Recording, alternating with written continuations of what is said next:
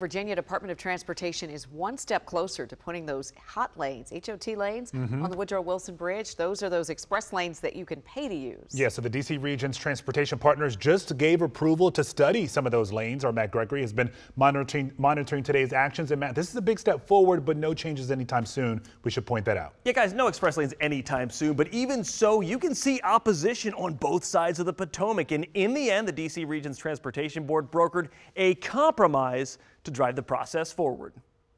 If you've ever wondered how the D.C. region manages transportation projects, sometimes it's Zoom meetings like this. So there were over 1,200 pages of comments in your meeting packet. More than 50 members of the D.C. Regional Transportation Planning Board met this afternoon. Officials from D.C., Maryland, Virginia, and their federal partners. Here we are today to consider this project proposed by Virginia DOT.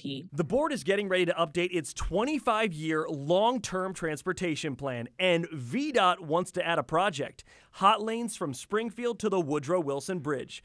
Pay attention to the VDOT spokesperson in the top left square. This multimodal project will benefit commuters and travelers throughout the region. VDOT says turning these inside lanes into express lanes would help with traffic and add money to the transportation budget. And they also could be used as HOV lanes and bus lanes. But to my knowledge, nobody in Prince George's County ever signed off on the initiation of this project, nor was even asked. That, the process and the substance of the proposal do trouble me. That's Prince George's County Councilman Eric Olson. He believes the lanes will add congestion to the county in addition to environmental challenges.